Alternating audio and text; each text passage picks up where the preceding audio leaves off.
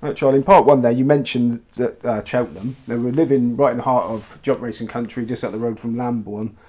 Now, I'm led to believe you were in a syndicate with the Sherwoods, 5 blokes and a striker with a horse called Vinnie the Hoodie. Yeah. Can you tell us a bit about that?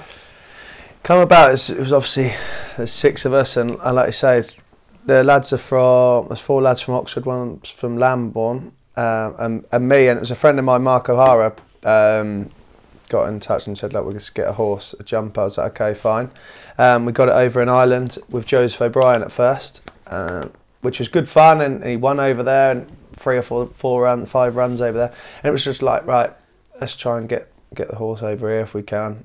Be easier for us all we can see it, and it's a lot easier for everybody. Joseph was like, absolutely fine, that is no problem, totally understand, and what a top bloke he is, by the way. Anyway, the horse went to Oliver Sherwood's, and that's it now. It's in there with them the older fellas. They're great fun, and it's an enjoyment. It's an enjoyment for me to have with them, and hopefully he can go on and progress as a good chaser this year. Now, you guys named the horse yourself? Yeah, I think there's 3 of us were hod carriers. That was in our time, so it just come through there. And he's a Vinnie Rowe, so we just went with that. And one of the fellas is arse obsessed with Vinnie Jones, so that's how we went down that route. He actually is named after Vinnie. Yeah. Okay, so when was your first involvement in owning horses? I bought a horse. My first one was I was at QPR. It was 2014. Yeah, 14. I bought a horse with John Joe New, Interior Minister. At that point, it didn't really work. It didn't work out at the time. We said he was an ex-flat horse, went hurdling, didn't really take to it, and then the horse kind of went down a grade, and we just moved him on. And then I met a guy who's now my best friend, Paul Fisher. He about 5-6 years ago. Then we was at a wedding, and he said to me, "Oh look, I've got this horse you'd like to be involved in." 7,000 in for a leg. I was like, yeah, okay, fine. So it's me, him, his dad, and the trainer were on grey tracks. Fine. And she went and won first time out for us at Worcester. And that's her when she won on Boxing Day. And that was her winning that Fontwell on Boxing Day. And we went there, and she it was great, and that was it, first winner, and it kind of went on. Unfortunately, she the racing career stopped after an injury, and then she's been a broodmare for us 3 times. And that was it really. That's where it kind of went on, and it just flowed straight in. We liked the jumps, and then when the jump season was coming to an end, I was thinking, well, why don't we just get a flat horse? And we did, and bought Florencio with Willie Muir for 10,000, and he won 2 times in his first 5 starts as a 2-year-old, and it kind of just snowballed from there. So you started off as, well, what you call a lucky owner, really? Yeah, really. That was it, and it was kind of just you think a lot of owners go through it for a long time and don't really get a win as such for years and years. And me and Paul was quite fortunate with our first jumper. Okay, so now you've actually gone into it the business way, set up XL Racing. Can you tell us a little bit about that? Again, it was kind of Paul's idea, brought it to me and said, should we go down the syndicate route? I think it's very affordable for people to get into racing, very similar to how we did with our Miss Sophie Rose. And that was it, really. It kind of expanded. Florencio was the first one. Sold all the shares in him, and we had great fun. And then the owners asked if we could get another one, and we did. Then we went and got another horse and more owners. We was attracting more business as such. It was a great way to meet new people. It really was, to share that excitement and the disappointment, because let's be honest, there's a lot of disappointment in this game as well. But it was something that I truly believed in. I think it's a great way to get people into sport, and I think there should be more. And there should be more. It's a great affordable way to get into racing, because I've got to be honest, it is an expensive game. And I was going to ask about that, why you would get involved with the syndicate. So it's you like the fact that you do things on a social level, you know, like I say, share the disappointment and the excitement is better than just being a solitary. Of course it is. On them pulls on them long, when I'm at training, pulls on them long journeys up to Wolverhampton or on the way home. And then I see his excitement when we have Crowned Eagle was running over in Italy when he went, and with other owners. So when we have other horses that go to Wolverhampton that run below par, and he's driving back to me disappointed on the phone, and he's just spoke to 6 other owners that are exactly the same. It is easy. As much you got to take the rough with the smooth. You got to take their disappointment as well, like, because you feel like you've got to do that.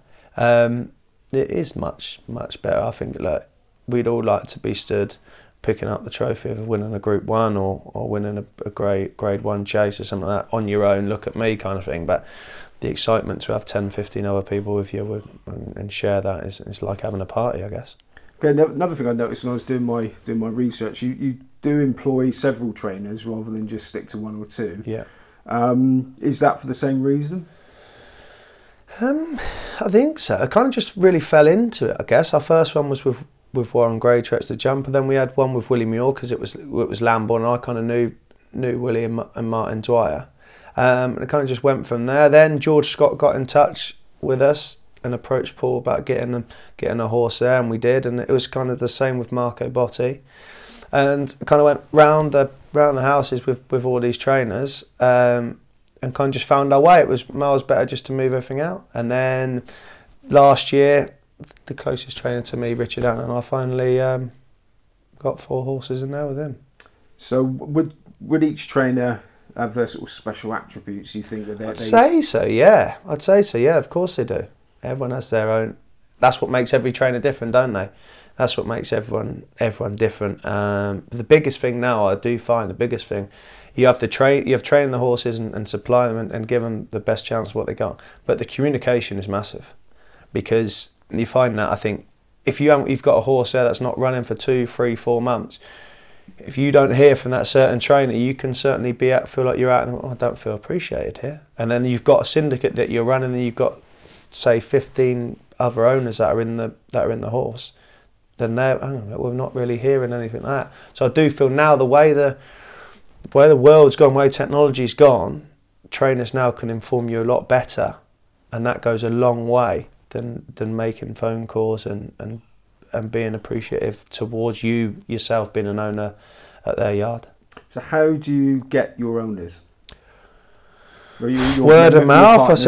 Word of mouth, I guess. Word of mouth, and winners obviously help. Word of mouth, people enjoying the experience, what we kind of give them, the kind of the feedback, the attention to detail kind of thing that they get. And at the end of the day, it's just luck, I guess. If you're involved in one, if you go into a syndicate and 2, 3 horses that you're involved in, it's not going great, and then all of a sudden you see another syndicate there that you can, do you know what, I'm just going to chance me on in there for similar price or a little bit less or a little bit more, then they can just go off there. Otherwise, just people get involved with us. First time, the owners at Florencio, I think we had 20 owners in Florencio, and I think still to this day now, I think we have about 15 of them still on the books that was in there involved in Florencio the first day. Okay, can it be difficult? Like you say, you need patience, a lot of disappointment. Can it be difficult if you get a bad apple that comes in and wants everything to happen immediately and isn't happy? And do you have to try and whittle those out to keep the harmony for the rest of the people? We have to whittle them out, but ideally you have to manage the situation. That's what it is. It's like a management thing. You're managing the scenario. You're managing the other. You have one bad apple and 15 people. You've got to manage the other 14 for them to realise he's going way over his head and going a bit quick, and they want this to happen. And all of a sudden, if you don't do that, his attitude then rubs off 1, 2, 3, 4, and then you've got 4 people thinking the same as him, when you really know that's not the way to go. So how many horses have you got involved at the moment? 14. Yeah, 14 at the moment that we're happy with. We sold 3 at the horses and training sale. And then obviously the yearling sale that started this year, but we'll try and get them later on in the year, really. And they're all flat horses? Yeah, all flat horses. That's the way it's gone, really. It was kind of, the jumps scene was good at the start and give us kind of the platform for it, but then we kind of winded off to go into the flat. You're not upset your Lambourne neighbours by ignoring them? No, they're all fine. The only one we've obviously got in there that's a jumper in a different syndicate with the 5 guys, like you said earlier, was Vinnie the Hoddie, but the rest of them are all flat, and that's it. Everyone seems to be okay at the moment. Everyone seems to be okay. I've just realised I've called him Vinnie the Hoodie. It's Vinnie the Hoddie. Vinnie the Hoddie, that's all right. Sorry about that. That's all right, no problem at all. That's what they all do. That's what they all do.